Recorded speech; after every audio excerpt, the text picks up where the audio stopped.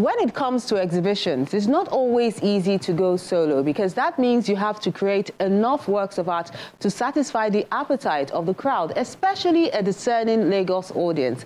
But for these brave hearts, it's a piece of cake, or so it seems.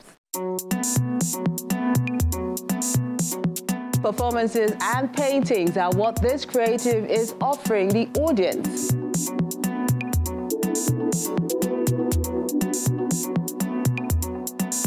Then we move to another part of Lagos for this exhibition where the colors just seem to pop.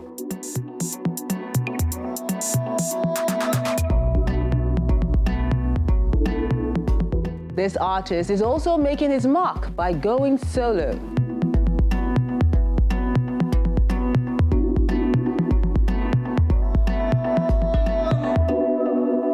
It's all about solo exhibitions on this week's edition of the program. A warm welcome.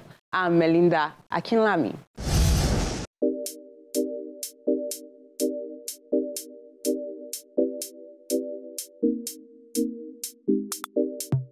Our wordsmith for this week is titled Save Mother Earth by Daniel Ilo Adeyemi.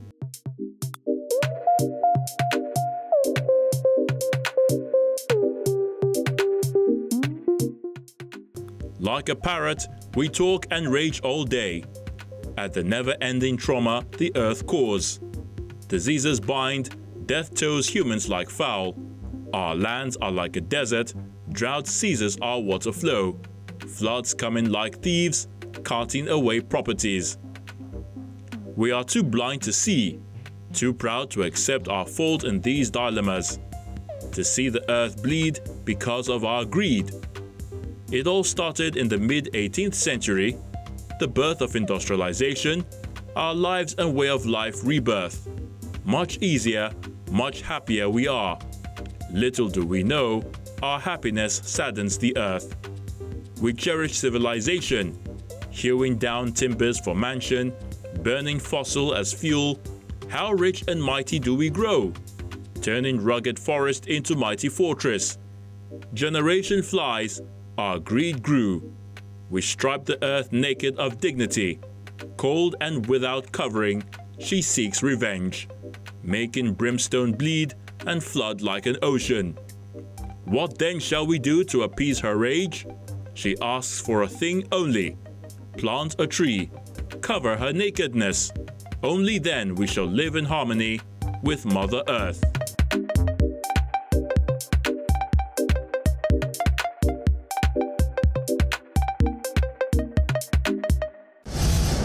Save Mother Earth is the word on most people's lips, especially coming from the climate summit in Egypt. It's a wake-up call that we need to do things differently.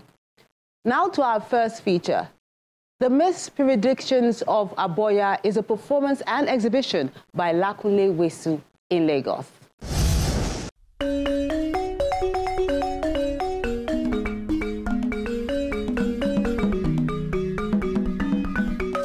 A collection of paintings with poetry and drama on the sidelines gives birth to this show tagged the Miss Predilections Boya as curated by Lakunle Wesu, who had to work with other creatives like contemporary artists Raji Bamidele and Shokwe Awarun to bring this vision to life. It's been a privilege working on this project with the curator, that's Kunle Wesu, because I remember sometime last year he came to me with a story saying he's trying to create a show with more like art infusion with poetry and drama. Then I was like, okay, you know what, let me see the part you want me to work on. So he sent me the part which is more like the Act 1, Scene 1. Having read through, I felt inspired in creating the piece. And the story behind me is more like a pre-colonial era whereby there was more like a birth of a new child, and this child is kind of like very different from every other child I've been, which is more like a kid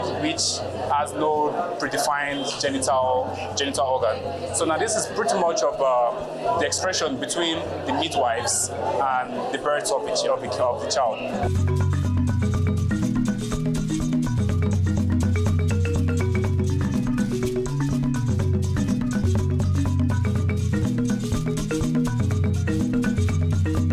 The exhibition is one one of its kind. Like it's a play and a display of different artworks on a particular story character called Aboya. And my work is basically focused on Aboya, the character, trying to reflect on the guilt of humanity. And it's a whole story where she's trying to reflect and show people that they should accept the fact that they are flawed as human beings and like live beyond what a fake life and all of that. Hence the title Skeleton's Chorus.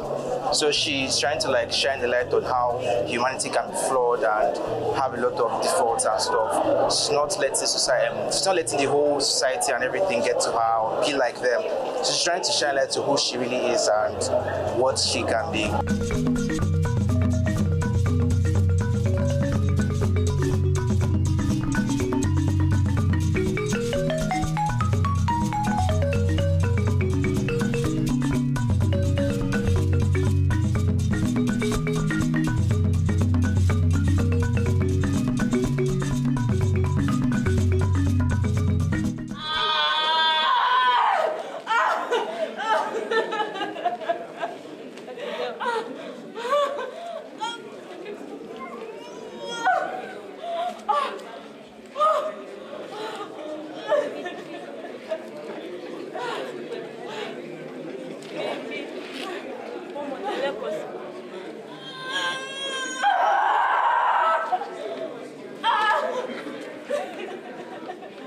The thespians also have a role to play as a corner of the gallery is converted into a space for this act.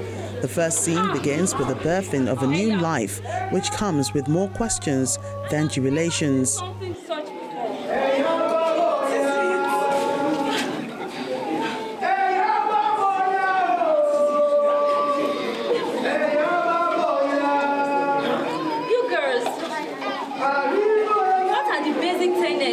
Duties as midwives to deliver a child unto the mother. Courts from heaven, courts. Congratulate her. Clad in their brightly colored traditional apparels, the puzzled parents of the newborn seek answers. We have questions. Questions? Baba, you must have heard about our child. Baba, we have questions. Questions? We have serious questions. Can the God reveal to us what we have betted, Baba? Should you say a child 2 seconds ago, Abi? Baba, yes, we did. But,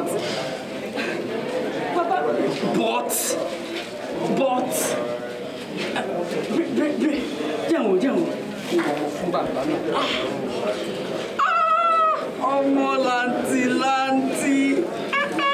The whole arrangement has struck a chord with the audience who enjoy this rare experience. The interesting thing about art is like being able to see different people expressing themselves in different ways that are unique to them personally. Because I feel like art is a very personal thing, and then it's amazing when you can relate to other people's personal experiences. And I think that's why we're all here right now, you know, like looking and appreciating what other people took their time to do and to create. So it's something like that's very beautiful.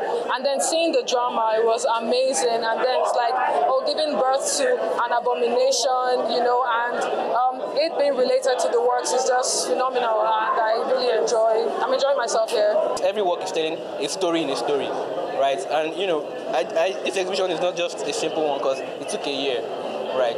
And every one of these artists had to immerse themselves in the concepts in each scene, and it took them to using their style to formulate stories that you get everywhere when you look at every painting.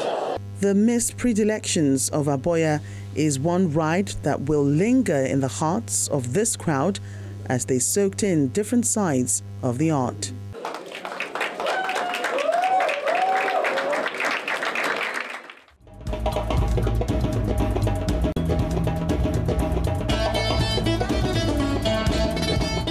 From there, we move to the Pacers Gallery, still in Lagos, to enjoy First Time, a homecoming solo show by contemporary artist Bernard Ategua.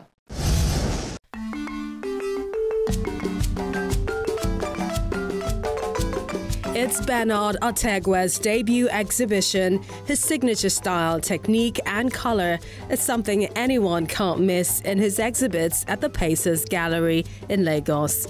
It's my first time that I'm doing a solo show in Africa, because I had like 14 or 15 solo exhibitions across Europe and US.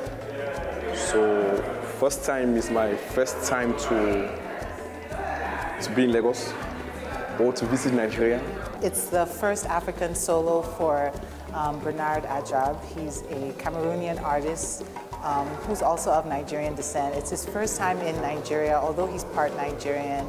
And it was only appropriate to call his first time. He's quite a big African contemporary artist. He's known, he's quite prominent internationally, so it's good for him to have this exhibition here on the continent. It's great that he's here in Nigeria. So, you know, first time is just the appropriate name. Discussion time. Coming back from market, early morning food are just a few of the images which captures everyday people using bold images and colors. I use vibrant colors a lot because it's like a kind of pop art that I'm doing, that I'm calling Afro pop by Ajab. So in the beginning of my career, I was very influenced by pop art, by European artists or American artists. So I decided to adopt those colors, those flashing colors, as my main colors of painting. Bernard is known for his vibrant colors, his vibrant acrylics, his sort of abstract, portraits of everyday life in Africa. He definitely knows how to capture, scenes that we just sort of see every day and maybe sort of take for granted, but he puts his own sort of Ajab spin on it, makes it very pop-like, very pop, African pop, and very contemporary and very sort of relatable and warm. And yeah, he's been doing it for quite a while, and it's just an honor to have him here in Lagos with us. The artist uses his images to celebrate issues people sometimes take for granted, calling attention to these hustlers and applauding their enterprise as an important part of the economy's growth and development. Like this one behind me, I call it morning food. So it's like, actually, every time in the morning before going to work, you would like to like have something, like to fill your stomach before going to work. So actually, food is like if you eat food, it's like to have energy to work. You have energy like to think. You see, so you have energy to be active at work, because when your stomach is not filled, nothing works for you. Yeah, so that is why the board is called morning food. I'm very impressed with Bernard's work, and I'm very impressed with what Pacers Gallery is doing. The artist has traveled all the way from Cameroon to be here, and I think this sort of Pan-African movement through art and culture is something that we haven't really invested in Africa, in Nigeria, for a long time. So I think it's a really interesting way to begin to create the cross-cultural conversation that is very important in bridging the bridges between this new Pan-African movement. And the works are really strong.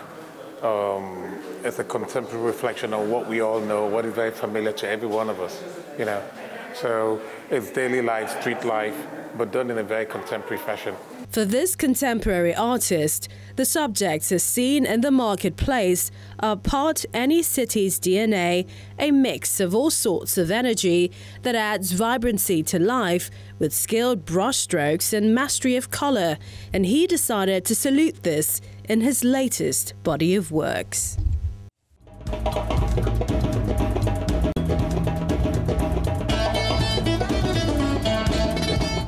So much color there in Ben's work. And when we return, we check out the works of art by another artist riding solo as well. Now let's see the images that made it to our works of art segment this week and check out the art quote. And these are the works of art you sent in this week.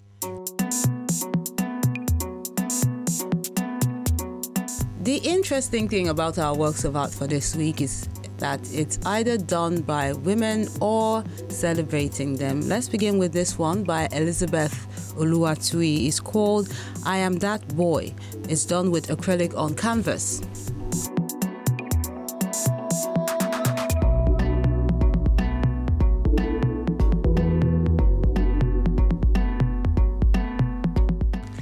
Then Akim Mustafa has Groundnut Business. Is an oil on canvas piece.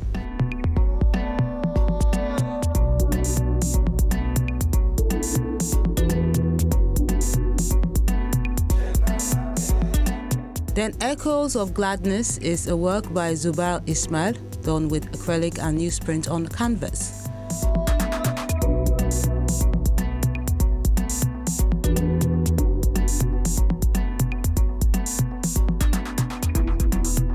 Then African Elegance is an acrylic on canvas piece done by Ademola Sunday.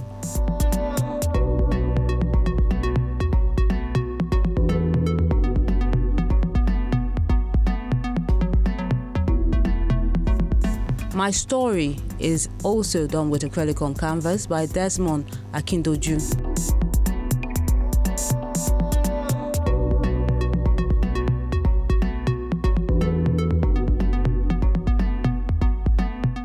Then Josh Fega has this work called The Maiden.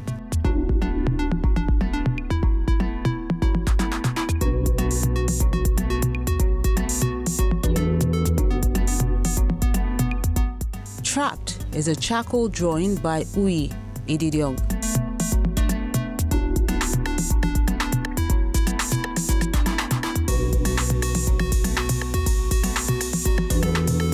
Then Ease Yourself is a mixed media on canvas work done by Adebayo Taiwo.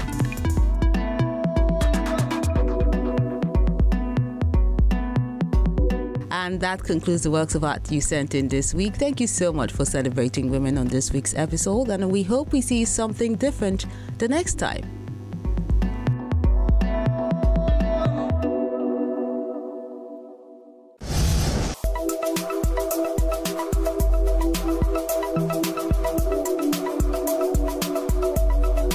Primitivism, identity often sought for by members of Western society, exerts a limitation and barrier against the progress of creativity.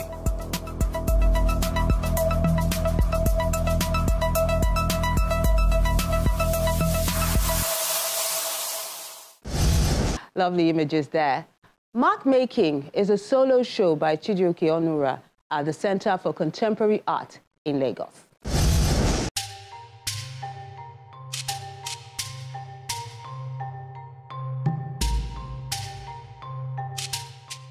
Mark Making is a solo exhibition by Chijioke Onura, a drawing and sculpting lecturer at the University of Nigeria Nsukka in Enugu State, who brings his works of art to the Center for Contemporary Art in Lagos to make a statement on different media.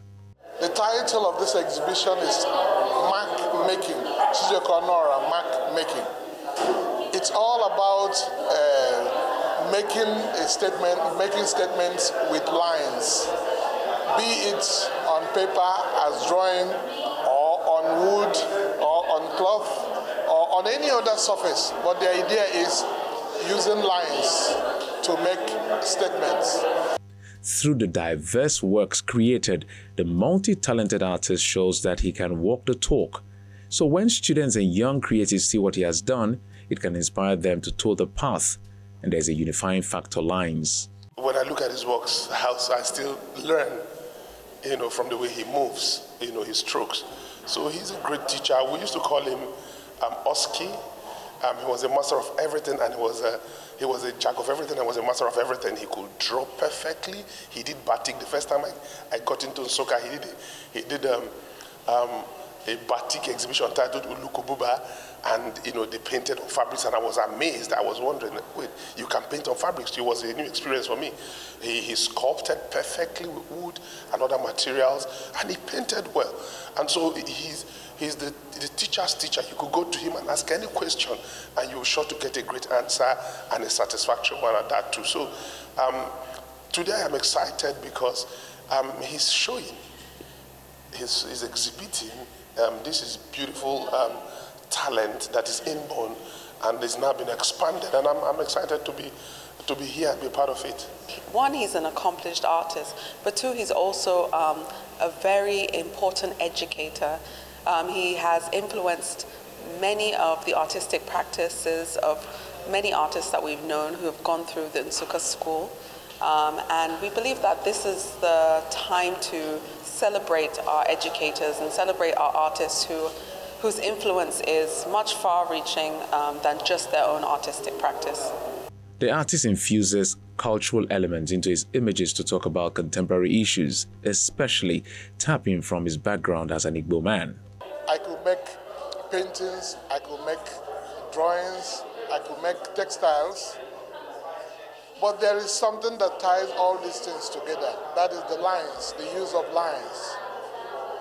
Therefore, I decided to make my statements emphasizing on lines, and I brought in those aspects of art, borrowing from my tradition, the tradition of Igbo people of Anambra State, you know, the tradition of Ichi. That was where I started, and the marks made on doors, carved doors of the pre-colonial Igbo people of my area. So I try to use those things as a metaphor for speaking about contemporary issues. Even the title of the images reflect this love for tradition, and the artist explains some of them. What sparked off that for me to begin to make this art was, one, the photographs that I saw, ancient photographs that I saw of scores of individuals. You know, these photographs were taken at the early times of the European incursion into my place. So a lot of people had the Ichima. Someone took the photograph in 1910 and kept it away in England in one of the museums. Then later on, 100 years later, he brought them back and wanted to find out why, what could be happening in the areas where these photographs were taken. And to see all these photographs of people of my area with these Ichimas sparked off the interest in, you know, trying to relate with them again. The exhibition focuses on Onua's investigation of Ichi art from the Igbo tribe. And what he has done is an investigation across paper, across fabric, and in sculpture as well. The title of the exhibition is Mark Making, recognizing that the marks that he's made are across the different types of medium. He's able to make marks on paper, through the fabrics and the dyeing, and also through sculpture that are representative of the Ichi scarification that we see in the East. This artist has used his images to discuss issues and proffer solutions, utilizing marks to make his mark.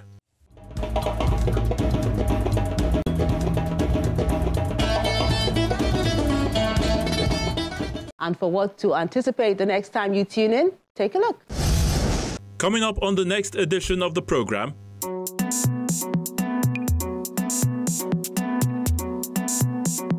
we show the works of art that made the cut at the Art X Lagos Fiesta.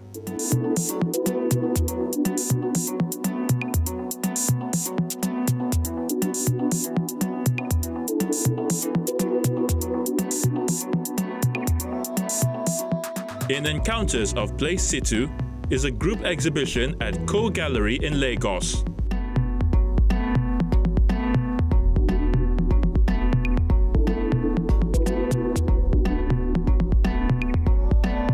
Then it's a night of music, exhibition, and reward for excellence in the visual arts sector.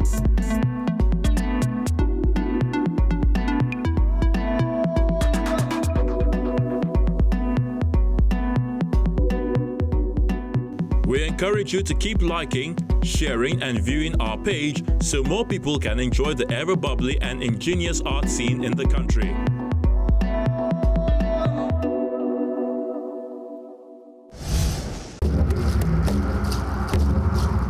Your Art House experience doesn't have to end when the show is not on television. Interact with us on our various social media platforms. See any edition of Art House on our website or YouTube page. Join our very interactive Facebook page by joining the group on Art House on Channels. We're everywhere.